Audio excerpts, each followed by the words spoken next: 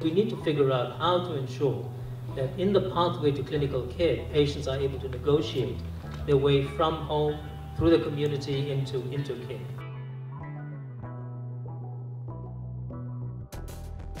One of the things there is to really focus on what we want our community health workers to do. You know, they're very important in terms of being the foot soldiers, being the face of the health system in the community. So that's one of the things we need to strengthen.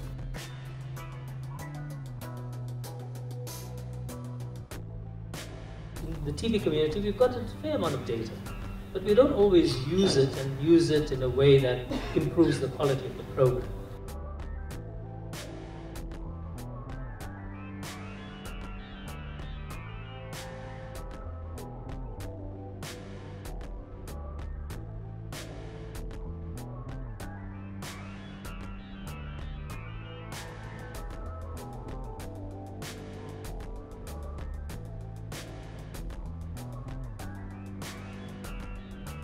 In the PMTCT program, we've had dashboards which looked at the facility, district, provincial and national levels.